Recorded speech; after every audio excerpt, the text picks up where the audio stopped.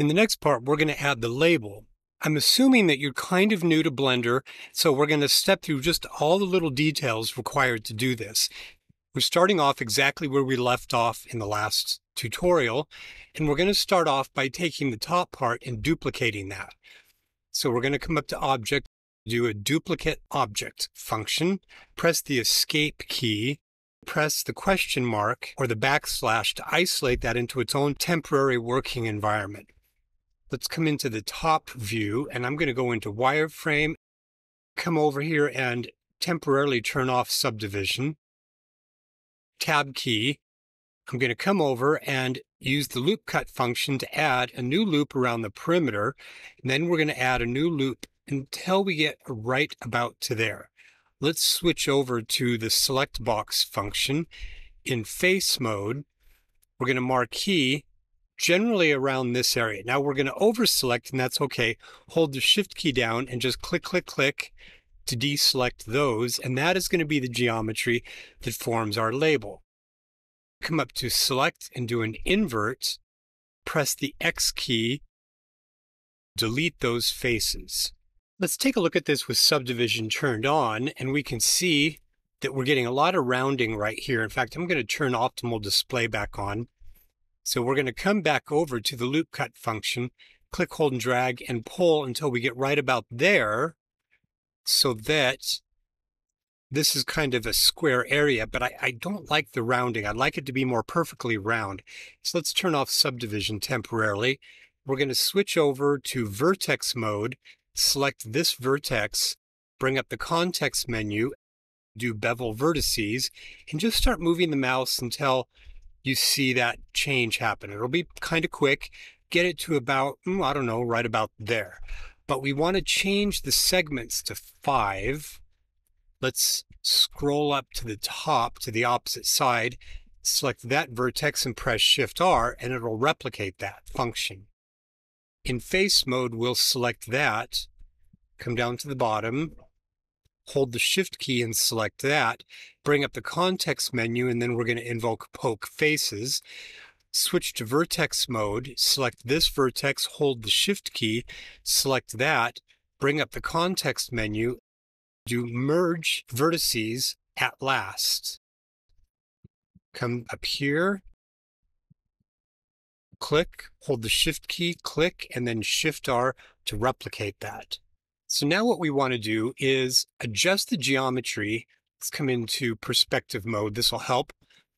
We don't want the label to follow the geometry exactly. We're going to assume it's like a paper label, that when draped over, it doesn't match exactly the geometry, and we want to relax it a little bit.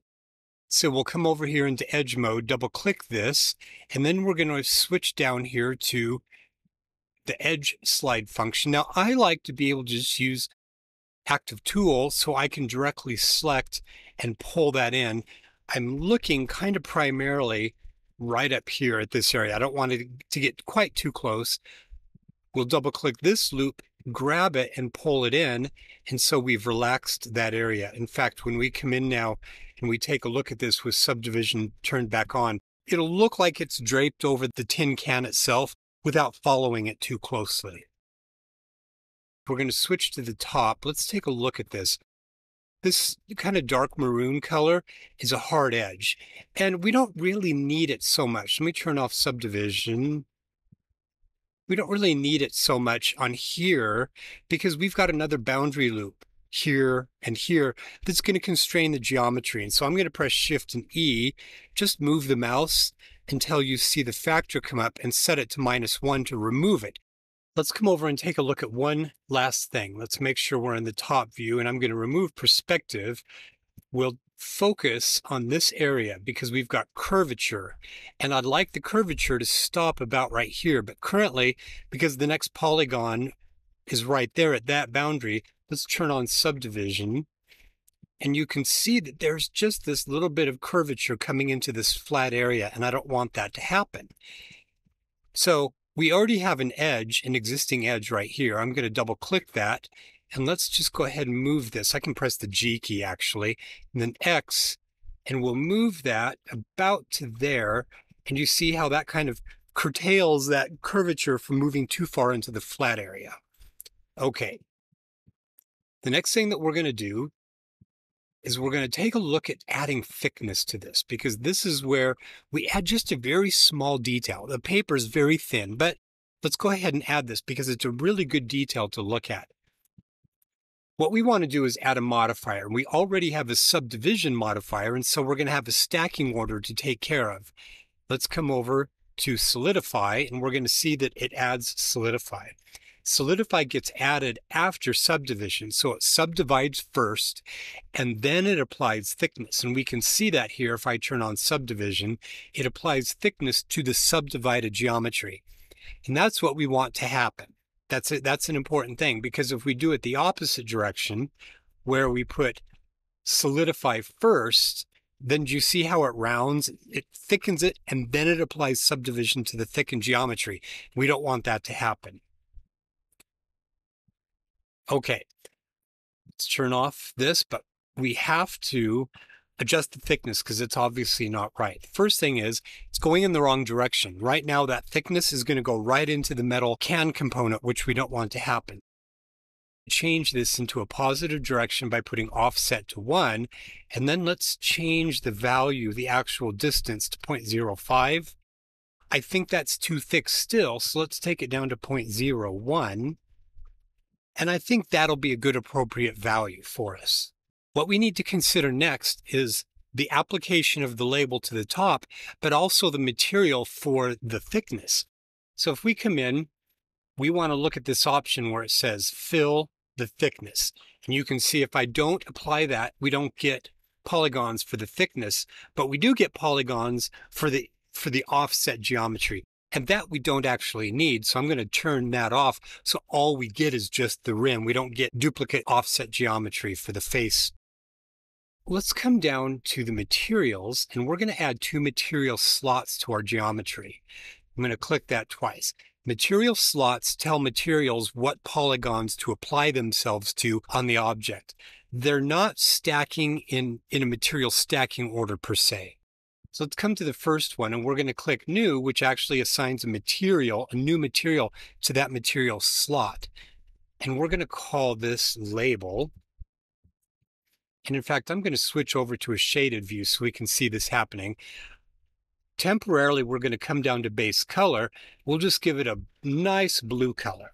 So by default, all of the polygons, including the thickened polygons, are given that blue color. On the second material, we're going to click New, and then we're going to call this paper. Now let's come back to the modifier properties. Scroll down to where an option is materials. And this is a little bit obtuse to understand. The values of 0 mean that the thickened geometry gets the same material that's applied to everything else. It's all the same material, but we want the thickened material to be the paper. So I'm going to select both of these and press 1. And what that will do is it's going to tell paper to be assigned to the thickness. The value of 1 says, look at the next material slot below the first one and use that for the thickness. That's all that it does. That's how it works. If you applied a value of -1, you could apply it to a slot above label, but we don't have that condition. Now we need to come in and set up the UVs so that we can apply a label to this pretty easily.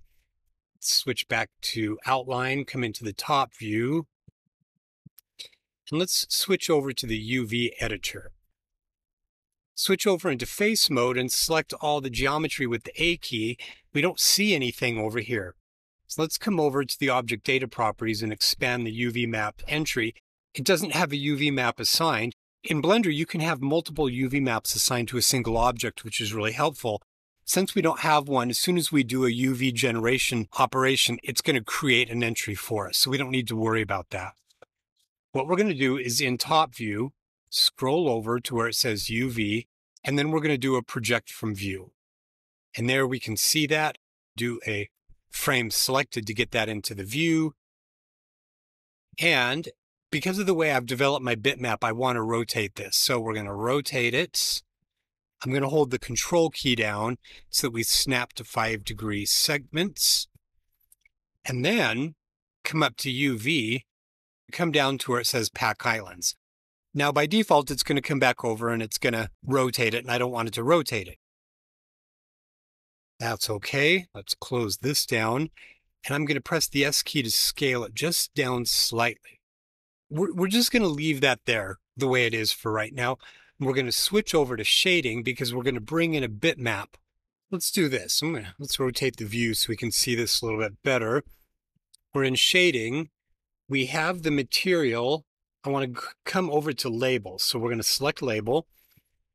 We need to bring in a bitmap that I've already developed. So add image texture. Drop that right there. We're going to load in the texture that's part of the start file that is called labelmap.png, and we'll load that right there, and then we're going to drive that into base color. Ta-da, and there we go. So it's going to use that default UV map, so we don't need to really hook anything else up, but we could come over. Let's come back to the UV editor. Let's zoom out a little bit, and we'll just check to see if anything needs to be adjusted. So for instance, it may be that I actually need this rotated by 180 degrees. So we'll come over to rotate, and I'm just going to hold the control key down to snap segments. And there we go. Just in case we want the barcode to be at the bottom and this to be at the top. And there we go. That's all we need to do as far as setting up the label